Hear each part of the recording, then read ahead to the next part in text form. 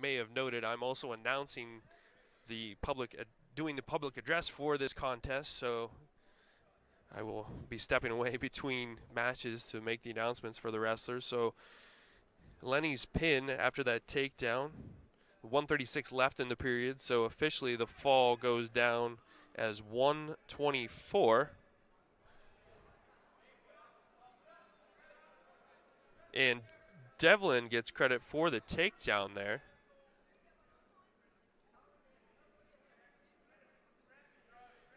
So Ryan Flynn got the forfeit at 133. Of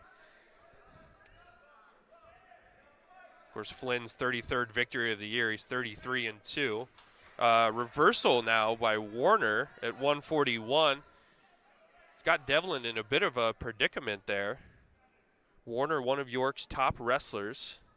Second on the team in wins to Flynn, 22-9 overall, 5 falls, 4 tech falls, and 4 major decisions. So that means 13 of his 22 wins have scored extra points for his team this season. Reset towards the middle. It was a dangerous move with Devlin's head. And Warner locks in, trying to score some back points on the Bullet freshman. As I said earlier, Devlin leads the team with 28 wins. He's 28-9 overall. Also leads the team in pins with 9 and major decisions with 7.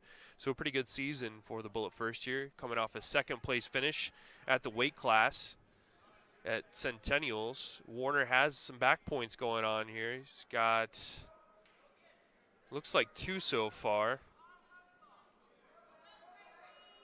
Referee waiting for Warner to let go to award the points. He does. So that puts Warner ahead 4-2 now. 1:15 to go in the first period. Bullets facing off with York to close their dual schedule in the regular season schedule. At that, Gettysburg comes in at 10-6 overall. York ranked 18th in the country, and they are 13-4 overall. Warner again working Devlin's shoulders to the mat, looking for the back points.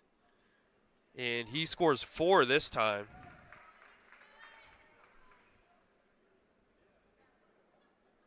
Warner ahead 8-2 now on the scoreboard.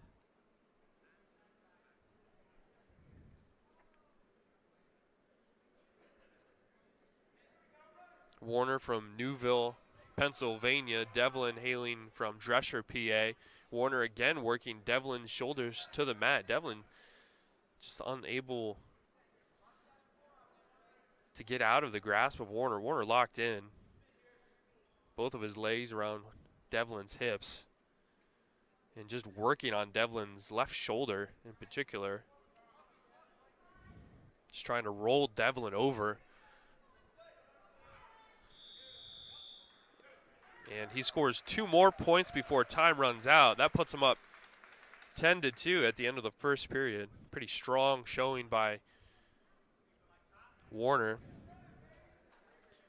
Warner opts to take the top position. I mean, he knows that he's got an advantage there over the freshman. Warner just a sophomore, so just a year older than Devlin, so they're likely to see each other again in the future. Assuming York and Gettysburg continue this dual meet series. Warner again working on Devlin. Pulls him in, works that shoulder over. Devlin trying to sit up and get out of the way. There's just a 1 count on those back points, so nothing to award there.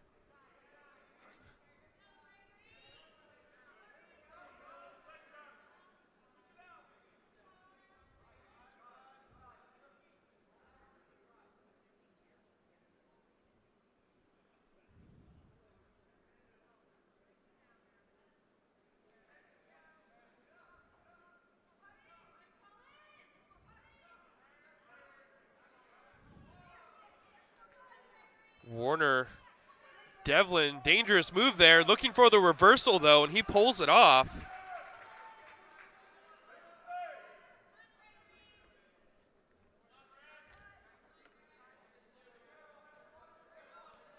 Devlin still facing a pretty big deficit in this match. He trails 12-4. Warner with over 2.5 minutes of riding time. That's being worked down now as Devlin works from the top. This is definitely Devlin's best position, working from the top.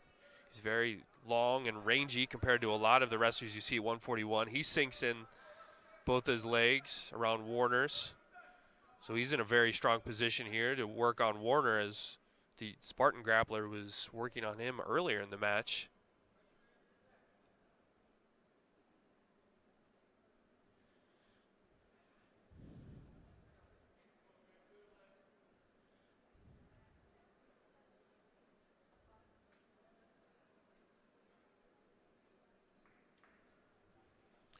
Second period winds down.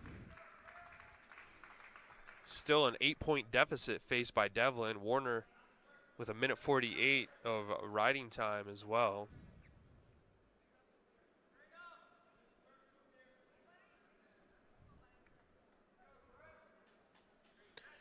So like Warner the previous period, Devlin will opt for the up position.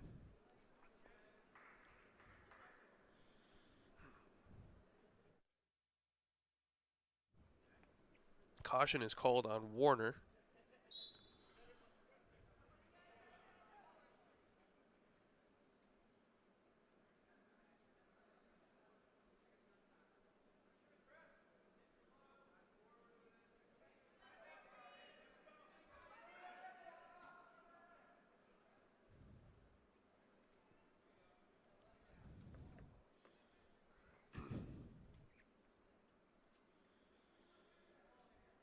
So Devlin remains in the top position, but he needs to work to some back points or a pin here. He trails by 8 points. He's working the riding time down below a minute. That's dropping below a minute as I speak. A minute 12 left in the third period. Devlin trying to flatten Warner out.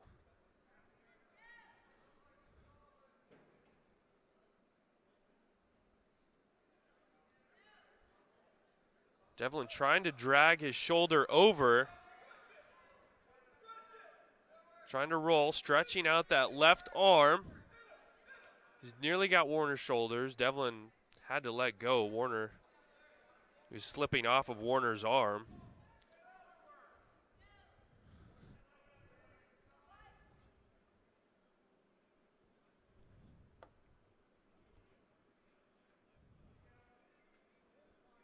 Less than 30 seconds left in the match. Looking like Warner's going to win this, unless Devlin pulls off a miracle in the final 15 seconds. Trails by 8.